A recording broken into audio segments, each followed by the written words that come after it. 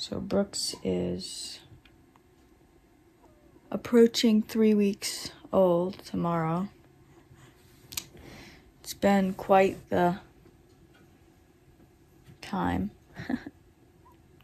He's definitely super healthy and went to see a pediatrician last week, and he's totally healthy, gaining lots of weight. He's already 9 pounds, 12 ounces. That was on Friday. Definitely feels like he's heavier now, so overall he's sleeping pretty good, so that's good. Obviously there's lots of triggers naturally. My only memories of Allie are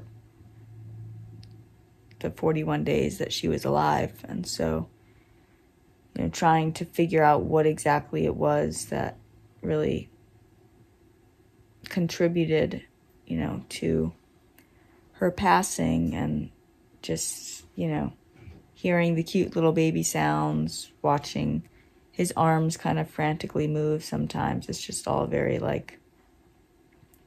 confronting as to, the fact that we had a healthy baby and then one day we didn't. How sudden and awful, and yeah. Anyway, also our court case has turned kind of into an even more of a disaster. It's just, emotionally difficult to hold everything that's happening right now, It's like, obviously the top priority is making sure he's healthy, and he is healthy, continuing to prioritize what he needs. But this court case is just a nightmare, and the sad thing is that everyone else involved in our case, it's their job to be doing whatever they're trying to do, whether they're trying to prove that we did something wrong, or whether they've already stated that we did something we didn't do, or, obviously our lawyer's the closest thing to someone really living it with us, but we've hired her. So, this is our life. It's our stress. It's our loss that we'll never get Allie back. And yet here we have people in the world trying to prove that we are bad people and that we neglected our child, abused our child. And to realize some other details way after her passing is just still unbelievably shocking, disappointing. I don't really know. I don't really have a lot of words for it still, as I'm just still feel like I'm living in denial that it actually happened, because I don't believe, I can't believe that someone could do the things that have been done.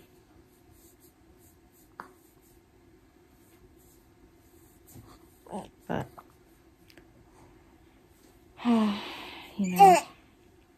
in the face of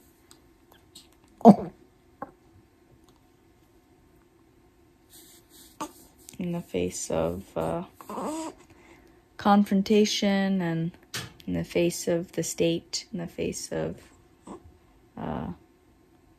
prosecution, you just don't know what people are willing to do. And we were upfront, honest, open about everything. We allowed them to access to basically anything they asked for, and then to have kind of what's happened. And even now it's like, wow, you know, we're a year out.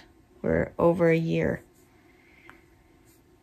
since this all started, and it feels like it's sad. It's really sad what has transpired, and also just the fact that I feel like I really haven't been able to fully process or fully like show up for the loss of what's all happened because of this court case, and feeling like I'm having to defend my future right now, defend my freedoms that I believe should be mine,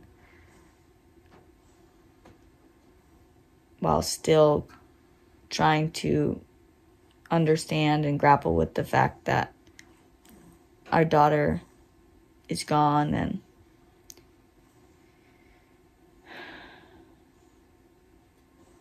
yeah, hasn't been easy, but I hope it gets easier, and pray that this next hearing date stays and it happens and it'll be over soon, because